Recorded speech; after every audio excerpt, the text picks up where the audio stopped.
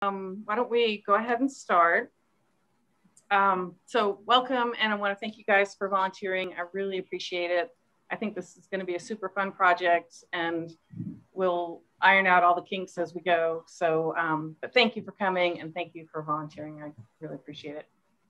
I think everybody on here has signed up for a loop, or not a loop, I'm getting the names wrong, a site. But if you happen to want another site, or if there's someone who doesn't have a site, I think you all do, so I don't need to say this. But anyway, there's 1 or 2 left open. I'll be doing those. So don't worry about it, it'll get done. But if you know someone who still wants one, we still have 1 or 2 left. Okay, so I wanted to have this meeting because it's kind of a big project, and I had gotten lots of questions from people. And I just wanted to make sure we answered all those questions. So I'm going to go over a couple of things and then just open the floor to questions. So does that sound good to everyone? Yes. Okay.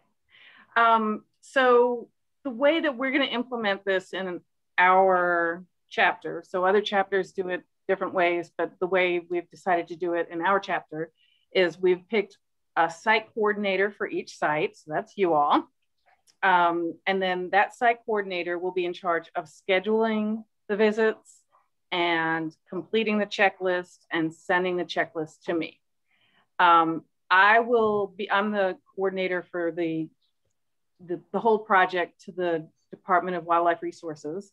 And I will be collecting all the information from you guys and sending that up to the biologists at DWR. So that's kind of it in a nutshell. What you need to do for each visit. I hope you all had a chance to look at some of the links I sent. I know there were a lot of those links. So if you haven't had a chance, feel free to look at them afterwards. But there's a pretty good description on, I think they have like a slideshow of instructions of what to do at each visit. So I'm just going to kind of go through what each visit's going to look like and what your responsibilities are for that. So before the visit, you should visit the DWR website for your particular site. So you would go to the Birding and Wildlife Trail and negotiate through the menus or do a search for your site. And you want to print out, the description that's there for your site and bring that with you to your site visit. Also, while you're getting ready for your site visit, you'll need to print out the checklist. And if you want to, print out a window sign to put in your car. That's, if you feel like you need it. And then, so that's before the visit. And then while you're at the visit, I've got the checklist right here in front of me. And basically there's a couple of sections. You're going to be looking at, the first section is confirming that the Virginia Birding and Wildlife Trail signs are present. So there's several questions about signage. Those are those brown signs you see. So there's that. And then the next set of questions is about the information that's on the website. So this is where that printout that you made of your site comes in handy. What you'll want to do, especially at the first visit or two, is make sure that the information on the website matches what's actually there. Make sure the address is right, the directions are right, whatever descriptions of the trails or amenities, all of that. So that's the second set of questions on your checklist. The third set, so I'm just going through the checklist. Number 3 set is the third kind of area on the checklist is the site contact. Go ahead, I'm sorry. No, I was talking to my cat, sorry. Does he listen? Okay, so number 3 on the checklist talks about site contact. So I'm going to leave that for later because I want to talk about that later. So just skip that part on-site contact for right now. And then the fourth, let's see, the number 4, the item number 4 on the checklist talks about public access. And that's, you know, can you still park there? Are there no trespassing signs, whatever? So there's an area there to add that. And then after that, it talks about birding observations, make sure that you're using eBird. And then the other thing is wildlife mapping and making sure that you're using iNaturalist. So at each site visit, you're gonna go through this checklist, answer the questions, and then do the birding observations and the wildlife mapping.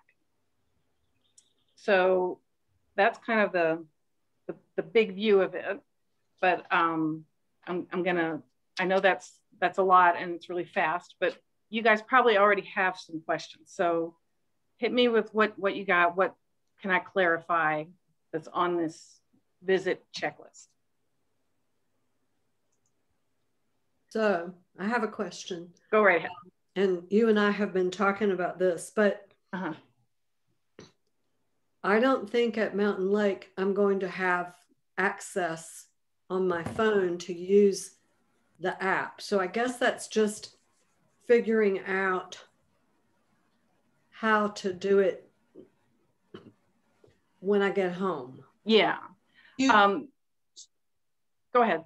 Someone else. Well, I was just going to say that for iNaturalist, if you make an observation and you're not within Wi-Fi or you don't have service, it will all sync when you get into service. So you make your observations as best you can, and don't like write them down and then go home and try to enter them.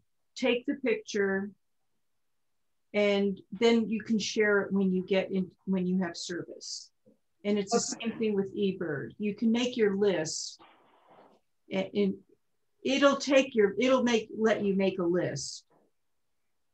Okay, and that's then, fine. And then it'll sync when you get into a service area. Okay, and of course, I can go more than, it'll be hit or miss.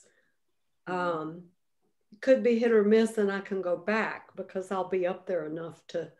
Yes, you can't, it won't let you, if you don't have service and you don't know what you're looking at, you can't like vet if you say, what am I looking at? And it'll give you suggestions.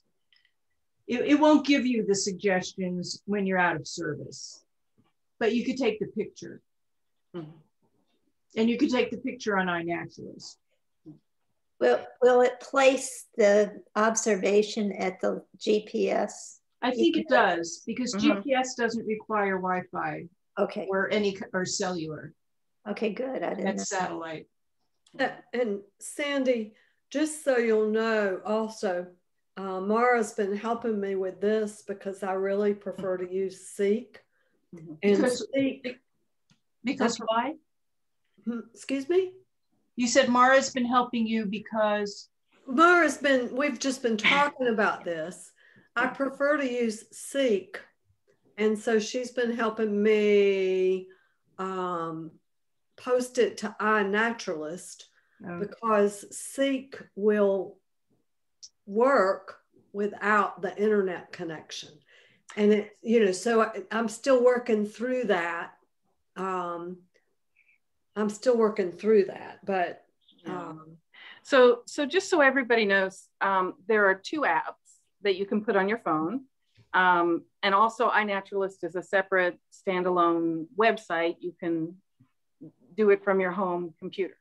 So the iNaturalist app will allow you to upload a picture and you tell it, or you make a suggestion, I think this is whatever.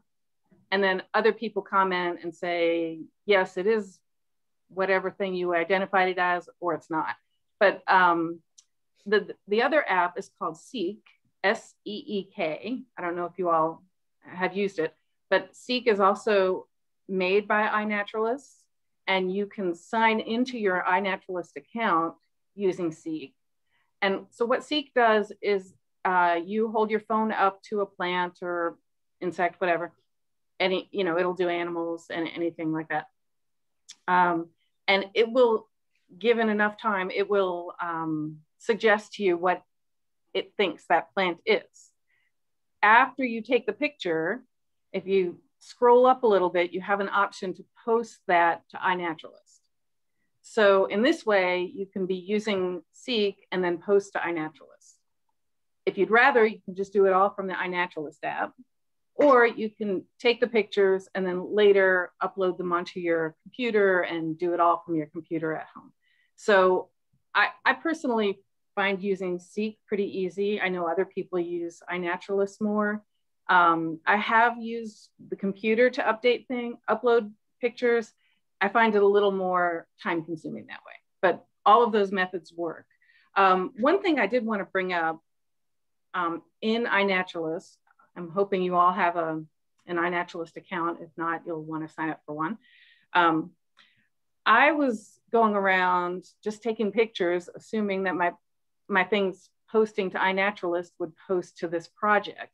But when I was going through all of the paperwork today, I realized that you have to do one other step, which is on iNaturalist, you need to join the project. So the project is called, here, I've got my notes here, Virginia Wildlife Mapping. So if you remember, I sent a link to the VMN page that had all these things.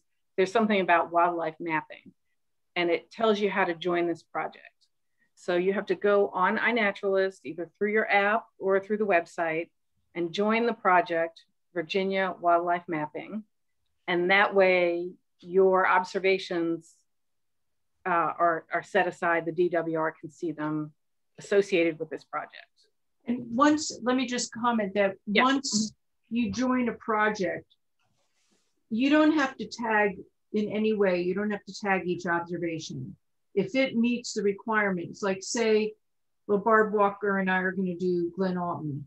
When we are at Glen Alton, if we put something into iNaturalist and we've already joined the Virginia Birding and Wildlife Trail project, we don't have to do anything special for each observation. It automatically goes to that project. It's the same thing with Falls Ridge. If you join the Falls Ridge project, any observation you make on iNaturalist within the Falls Ridge mapping area just goes into that project. You don't have to tag it in any way. Right, and it's not the kind of thing you have to do more than once. You only have to do it once. One time. So next time you open up the website or your app, search for Virginia Wildlife Mapping, join it, and then you can forget about it. It'll automatically, any observations you take that are appropriate for that project, it will connect them. So that was something I'm just learning about myself. So let me know if you have any questions about how to find that project. But as I said, there's a whole page of information on that VMN website. It's called Wildlife Mapping, and it kind of describes how to join the project. But you can probably figure it out just by going to the website, but it does have step-by-step. So, go ahead. Mara, so that means that probably the things that I already found, I'll have to go back and find them again, that I won't be able to. Maybe there's a way to do it retroactively, and I won't worry about that, but I got so excited that I went up there and snapped pictures. Yeah, as I said, I'm just learning this too, so I didn't realize it either. But this is a long-term project, so whatever, you know what I mean? Don't worry about it if you've missed a few. Yeah. Half the fun is learning how to do what we need to do. Yeah.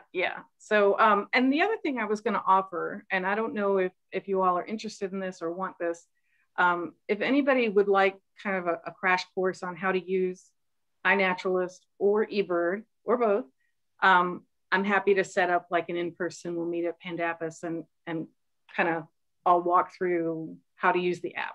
So send me a message, send me an email, put it in the chat room or whatever. Let me know if you're interested and I can set that up. But if you don't need that, that's great, but I'm happy to do it if that will help people as we get started. So one more question. Yeah. With eBird, do you have to join the project for them to find that information? As far as I understand, from what I read today and from, looking at all the stuff, as long as the site that you're at has an eBird hotspot, which I know Mountain Lake does. I think almost all of these sites do have eBird hotspots. As long as you're using that, then it will, you don't need to join anything. Okay. Does that make sense? Yeah, that does. eBird's been around a long time. Yeah. So hopefully that will go smoothly. So as I said, if you want help with the app, if you want just 5 minutes, I can show you how to use it, or Reinhardt's very good at using eBird. He can show you how to use eBird. So we can set that up if needed. Just want to throw that out there. Okay, so as far as, so I kind of went over the checklist and what to do each time. Let's talk about the site contact, because that was something I said I wanted to talk about later. So the number 3 item on the checklist has to do with the site contact. And this relates to the landowner, basically. And this is not something that has to be done every time. They suggest you do it once a year. I'm fine with that. Maybe even every other year. It's not really going to change much, I don't expect. But because we have 2 loops, and because we have multiple sites that may belong to the same landowner, I think it kind of makes sense for us to say, okay, all the Forest Service ones, I'll do those. All the City of Radford ones, somebody else will do those.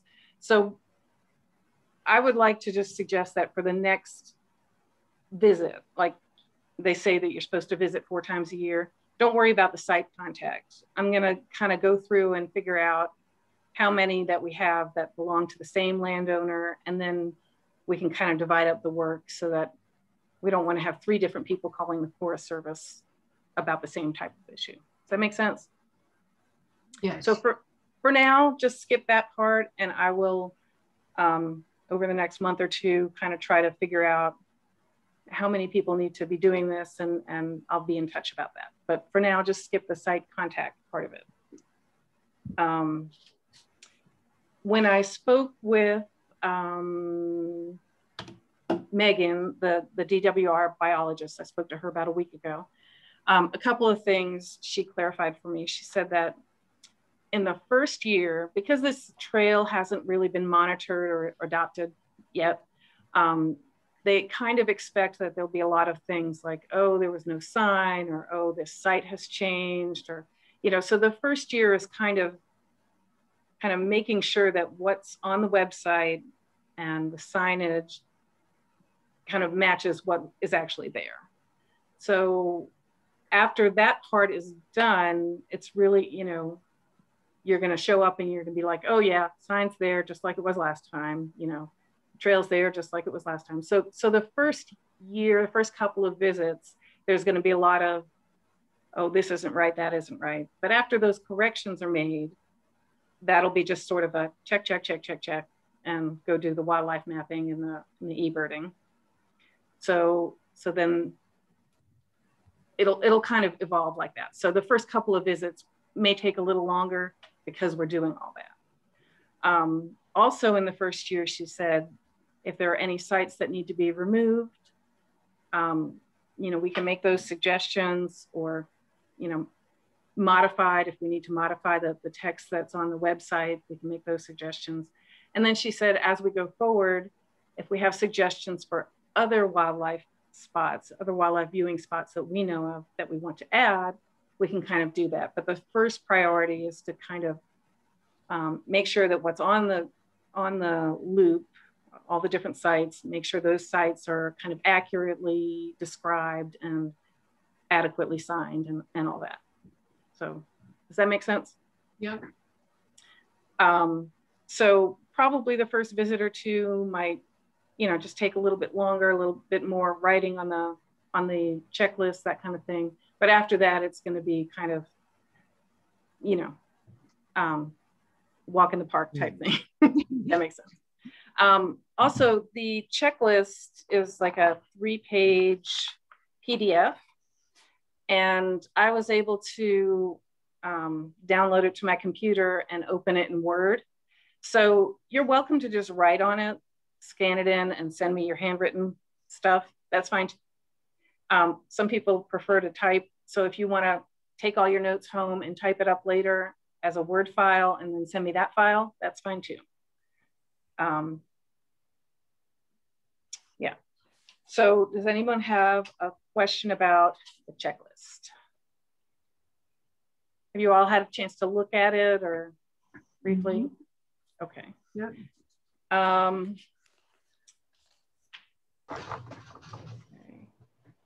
think, I mean, I don't have too much more to go over.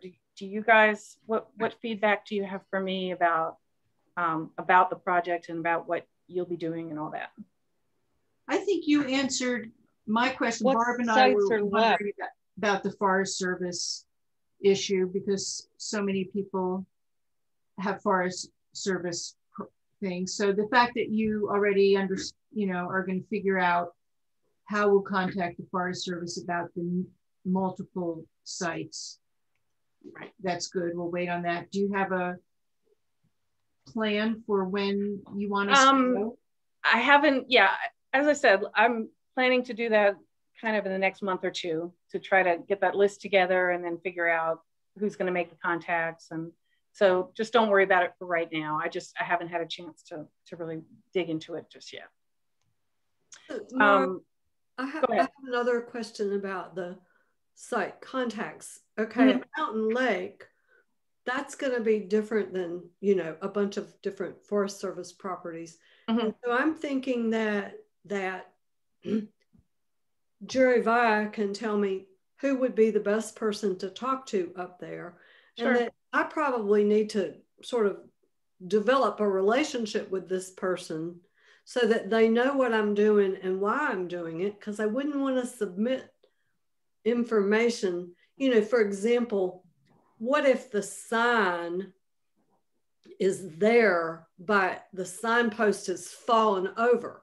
I would think that before I report that to DWR, that somebody at Mountain Lake would put that sign back up, or that, I could kind of talk over my observations with them. Yeah. I think you have kind of a unique one because it is privately owned. I don't think there are very many that are like that. Okay. So yeah, I don't have a problem with it if you would like to go ahead and do that. On the checklist, it's got like a little script about, hi, I'm doing this because of this, and I'd like to talk to you about this. So it sort of has a little bit of, here's how to go about, getting in touch with this person and what items you need to discuss. So if any of you all would like to just go ahead and contact, like Lucinda, if you'd like to, just let me know so I make sure that I'm not, double doing anything. But I think yours, Lucinda, I can't think of any others that are kind of not more publicly owned, if that makes sense. I'll have to talk to the people at Glen Lynn, because that's actually owned by the Army Corps of Engineers. Okay. Leased to the town for, I don't know, 100 years, something like that. Yeah, and I don't think we have any others like that. So anyway, so the site contact, I'm happy to let that go for the next month or two, and then I'll kind of dig into who owns what and what we need to do about it. But if you'd like to go ahead and do that, just let me know that you're doing that, and that's fine. One thing I did want to talk about, I would like it if you could at least some of the time invite others to come along with you. So I think it's the kind of project where you really want to have more than one set of eyes. If you have a couple of chapter members you'd like to just invite along, that's okay sometimes, but I would like that other chapter members could get the opportunity to come along with you at least some of the time. Now I know that, you might schedule something last minute and may not be able to, but the way I'm thinking it would work is, say you look at your calendar and say, okay, well, 2 Saturdays from now, I can go out and do my site visit. Then you could send Sandy an email, because Sandy does our calendar. And in the next calendar, she could put a little blurb in saying, Dave McEwen is going to visit his site at Virginia Tech on this Saturday with a rain date of this. And if you want to go, email Dave, and here's his email. So I think that's probably the easiest way to do it, is to get it added to the calendar. If you all have, you could do like a sign up genius or something. I don't think that's really necessary. So I think that just, letting Sandy know at least a week ahead of time, and that way other people could join. And you're welcome to say, I only want a couple people, or I'm looking for, someone mentioned, oh, I need someone who could help me out with birding. So you could even say in your blurb, I'd like to have 2 or 3 people join me. Or you could say, I'd really like to have someone who's good at birding join me, or maybe someone who's really familiar with these wildlife, or wildflowers, that kind of thing. So does that make sense to you all? Do you feel comfortable doing that? Okay. So as I said, it doesn't have to be every time. If you decide at the last minute one day you're going to just do it, that's fine. I don't have a problem with it. I do think that having more than one person would be helpful, but I'm kind of leaving it up to you to schedule it when it's convenient for you, and to invite people when that works for you. So I think that our other members who may not have wanted to, sign up to be in charge of a site are still going to want to come along, and I think it's going to be a fun project to get together with others. In normal times, I would say, oh, let's carpool. And I guess maybe we're getting back to that now, but you're welcome to just meet people if there's enough parking. So however it works for you, I'm just going to leave that up to each of you to work out. So once you've signed up for the project, which I just did, it was easy. It was a choice already in iNaturalist. Then anywhere you go where that project is in place, whatever you make as an observation will go into that project. Right. And I think that's kind of cool, because I go to some of these sites multiple times. Like I'm at Heritage Park, Deerfield, I'm at all these places. And so that kind of makes it interesting, because then anytime I'm there and I snap a photo of a wildflower or whatever, it can be added to iNaturalist. So it doesn't have to be just, on an official site visit. So yeah, I think that's kind of cool. All right, I have a question. Is it okay to invite, would be okay to also invite people who aren't master naturalists to come on the walk as well? Yeah, I think so. Let's see. I wouldn't invite the sort of, I wouldn't invite kind of the general public, but somebody I think would be fine. But I think, I don't know, Barb, what did we do with the hikes? Remember, we had some kind of. Well, yeah, we had a little release, but it was pretty simple. It really didn't mean anything, I don't think, but. Yeah, so at this other project where we had allowed people to invite people who are not naturalists, we had like a little paper form someone could sign saying, just a release form. I think we did not do that. Did we not? I think we checked on it and it wasn't necessary. Oh, good.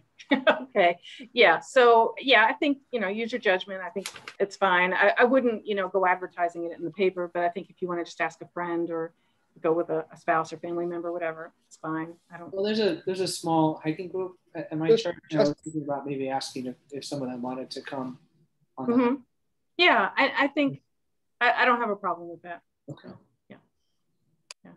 I say just make sure you mention the next training class. Yeah, that's right. So they know who the master is. Whatever what that sites will be. Are unadopted? Okay, so there's a couple of sites. The New River Trail is unadopted, but I'm kind of thinking that's my trail because I like going there. But if anybody wants it, I'm happy to give it up or share. There is I'm kind of been negotiating, or we've been talking with the DWR biologist about the paddle sites. And so those aren't really assigned, but we're not sure how many we're keeping. It was my personal suggestion that if I'm negotiating a river and there's whitewater, I'm not going to be, you know, e-birding or iNaturalisting, you know. So exactly. I just think that so some of those sites might go away because I think they're a little too challenging to look at wildlife while you're negotiating the river. But some of those are going to stay. So the paddle sites, I'm not sure what's going to happen with them, and I might take one anyway. So there's that. And then there's also one other site where I had someone say maybe chew, and so that one I'm kind of hoping that's going to work out, but it might not. So we'll just see what happens with that. That's just a tentative one. I'm just not really sure yet. So they're mostly. So you have all but the paddle site covered? Good. Judy, I didn't quite hear you. What's not spoken for? The one that I'm not sure about is Pandapis Pond. I had kind of a maybe about that one. So that one, if that person decides not to do it, then that will be open. The other sites that are open are New River Trail, which I'll probably do if nobody else wants, and also the paddle sites. Jean Elliott is going to do one, and I might do another if we, depending on how many they keep. So really, there's not really very many open unless someone wants to share New River Trail with me. So I will. Okay. Yeah, I love going there, and yeah, that we can talk about that. Yeah. We were thinking biking and checking would be kind of fun. Yeah. Doing that on bikes might be kind of fun. Yeah, absolutely. Yeah. Reinhard and I have gotten in the habit of when we go there, we bring our binos, and you know, we'll bike for a while and stop and take a break and look for birds and things. And yeah, it's fun. Yeah. I have a question. I don't know if you know, my cat disconnected me for a while. Oh. You know, I wonder what the emphasis about eBird and iNaturalist. For example, Barb and I are doing Glen Alton. I mean, people bird there and eBird there all the time. I don't see that that's really the focus. I mean, it will make it fun for us to go out and do observation. But I think what DWR really wants is to make sure that their website is accurate, that people from the Tidewater don't drive all the way to Glen Alton and then find that there's no parking, or the bathroom expected to be there isn't open or whatever. So, I mean, I don't know that the emphasis that eBird and iNaturalist are the biggest part of this project. Right. So I think you're absolutely right. And I have traveled and used birding and wildlife trails from other states. And believe me, I get to one of these sites, and if it's not the way that it's described, I'm a little like, why'd they send me here? You know? So yes, I think it's very important that we get the description right, the signage right, all of that. But I think that the way they're using eBird and iNaturalist is to kind of let people know this is what you're going to find there. She mentioned that a lot of birders, they want to see a site that has a lot of observations, because they'll go, oh, that's a really good place to go. Oh, yeah. Okay. You know, so I think that's why I do think all of the pieces are important. I find, you know, using eBird and iNaturalist to be fun, as you said. It's like, you know, you kind of seeing how many birds you can see, or how many cool plants you can see, or, you know, animals, all that. So yeah, I think that's kind of the fun part, but you're right, absolutely right, that the important part, or a very important part, is making sure that the description is right. And I think one thing that Megan mentioned to me, she said that if there's not enough room on the checklist, you're welcome to attach a separate page. Like if you have suggestions, or if you, I think if you open it in Word, it'll probably just expand as much as you need. So that there's that. But she and I were talking about, you know, making sure that the descriptions on the website kind of match what's actually there. So if there's a trail that's mentioned that's not there, you know, so I think that, you know, having that printout with you when you go, especially for the first visit, and you're welcome to make notes and say, oh, mention this, mention that. Oh, they put in a, you know, a restroom or whatever, you know, whatever amenities are there. We don't have the ability to directly write onto their website, but they will fix the website based on our input. Does that make sense? So I think as complete as we can be, and, you know, using what's, you know, using the printout that we have and comparing to what's there, and then making suggestions of how to change that so that it matches up with reality. I do think that's very important. And that's really where, you know, we, especially for the first few visits, we want to make sure that that is something that we get right. So. Getting back to that e-birding. The use of e-bird. But getting back to e-birding, anyone who is on, like say Glen Alton, which is heavily visited by the bird club, anyone who, I mean, you don't have to sign up for a project. So anyone who is in that location and enters a list, that's available for the DWR to put on their website. Sure. And I think that we have several sites on our 2 loops that are heavily birded, but then there are also several that are not.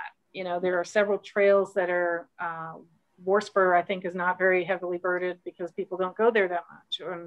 There's a Dismal Falls is on one of the loops, and that one does, you know, very few people go there. So I do think while we do have sites that are heavily birded, not every site is. So I think, you know, having one person in charge of going 4 times a year to put an eBird list, that'll make a big difference at a place that doesn't have a lot of lists. But at a place that already has a lot of lists, you know, it's nice, but it's not, you know, does that make sense?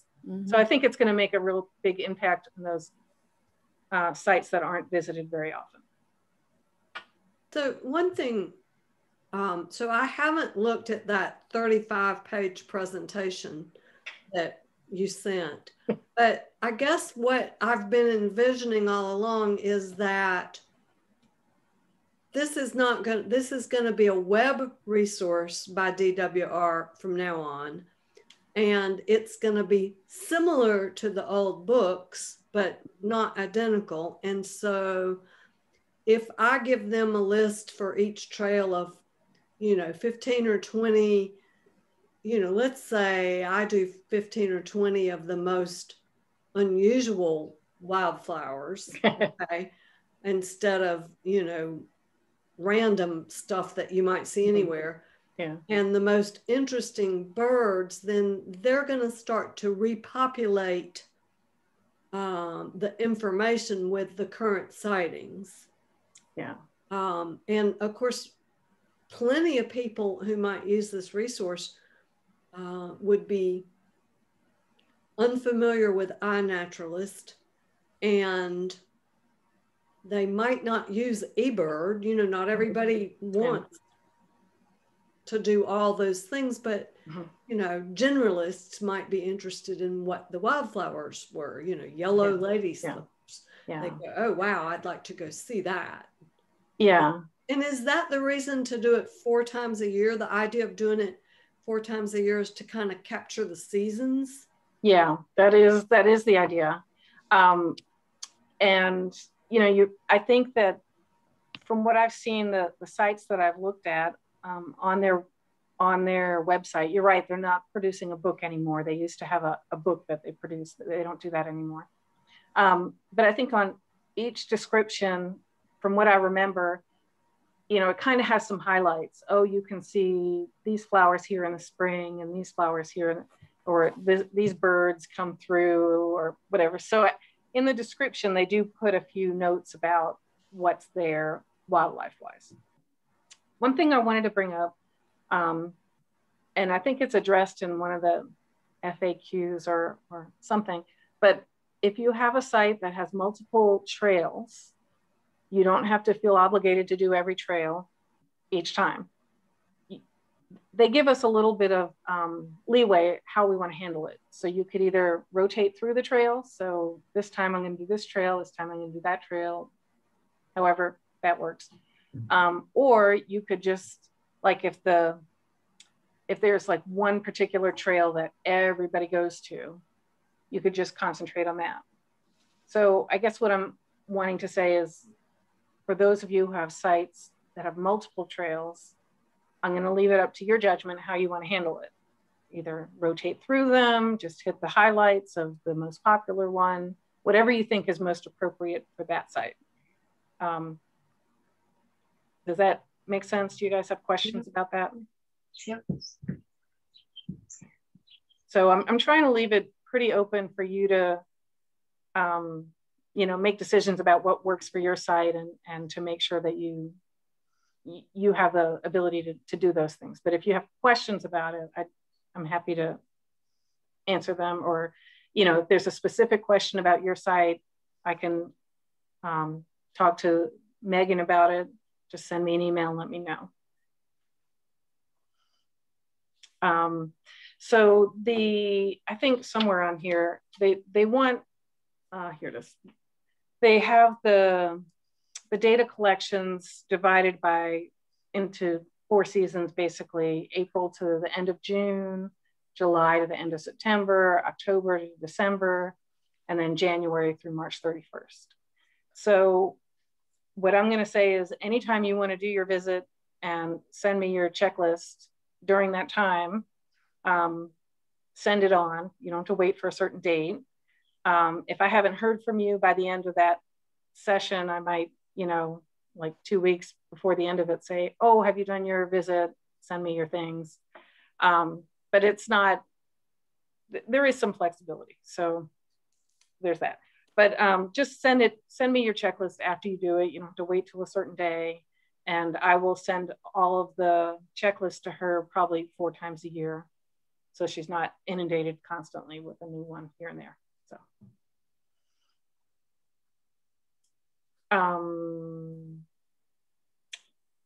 let's see. So I think that if there are any other topics that you guys want to bring up, any other questions, I may do another Zoom meeting for the site coordinators after we get going, maybe for 6 months, so we can talk about, hey, how's this project working for us? What do we want to do? Is there something we want to do differently? So I might schedule another Zoom meeting down the road. But other than that, it'll just be up to you to schedule the site visit, to get it on the calendar with Sandy ahead of time if you can, and to fill out the checklist and send it on to me. I just want to make a comment. I just now signed up for the project on the DWR site, and I thought I read somewhere that they're only interested in animals on the iNaturalist. I thought it said they only are posting for themselves rare reptiles and amphibians. So I don't know if that means just in that arena. I read that too. I read something. I'm looking for it now, but I can't find it. It was in the agreement part. It's in gone. In the agreement part, it said we're only interested in members of the order Animalia. Okay, I will clarify that and let you know, because that's something I didn't know about. I thought they were interested in everything. So. And I'm looking at their observations page of all the different species that have been observed in part of this project, and sure enough, I don't see any plants whatsoever. Okay. All right, I'll check into that. Doesn't mean you can't put them in. Exactly. Yeah, well, exactly. That's what they're looking for. Okay, I will clarify and send out an email and let you know.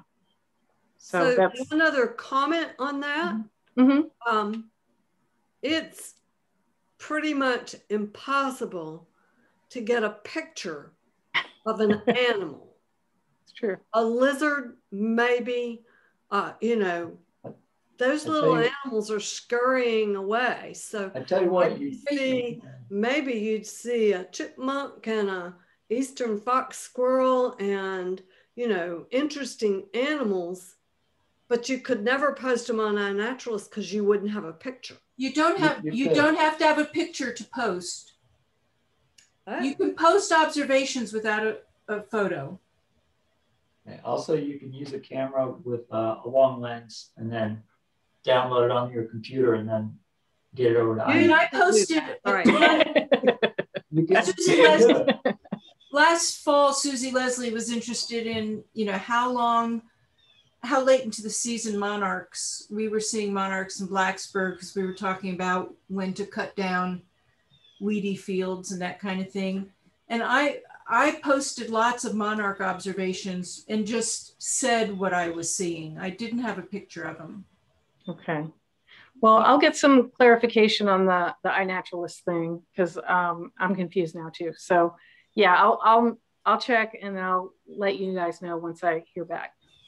That would be a good way to enlist an assistant, is ask for somebody who's got a good camera and good photography skills. Sure. To do that. Go, Reinhardt. We're going to keep you busy. Thank you, Mira. Okay, so you guys. Some of the wildlife, though, like the vernal pool obligates, I don't want people to know where they are because there are people that go out there and collect them. Okay, don't post them. So I don't post pictures of them. Yeah. Yeah. Yeah, that makes sense. Use your judgment. Okay, so if you can, any if other you don't feel questions? Posting something down. Yeah, I agree. Any other questions that you have, you think of later, shoot me an email. I'm going to be talking with Megan at DWR sometime in the next couple of weeks, I think. So if you have something you'd like to ask her, let me know. And, you know, as far as when to start your first observation, when to go for your first site visit, whenever it works for you. I know that the spring visiting time ends June 30th. If you can get it in before then, great. But if not, I totally understand, and just try to hit the next one in, you know, July to September. So I'm leaving it up to you, you know, especially this first one, because I know that people are busy in the summer, travel, whatever. So just get started when you can, and send me questions when you have them, and I will get a clarification on the iNaturalist stuff. One last question that'll happen is if we have people join us on this, will this be counted as volunteer hours for them? Yeah. Okay, thank you. Yeah. So it's volunteer hours for you and for people who join. So it's, it's a great opportunity for people to get some volunteer hours. Yep. So. Okay. Okay. Thank you very much, guys. Okay. Thanks. Thank you. Bye, everybody. Bye-bye. Bye.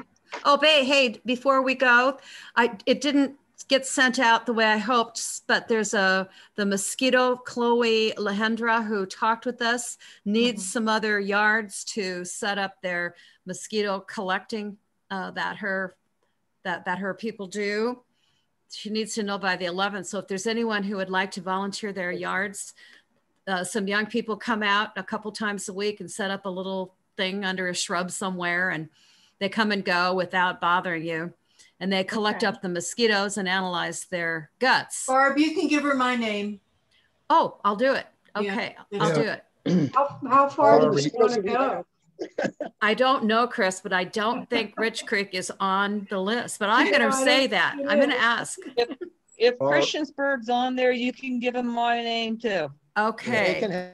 It's really fun to do. I've done it. They didn't do it last summer because of COVID, but the year before they collected in my garden. I had the first mosquitoes of the season the year before last.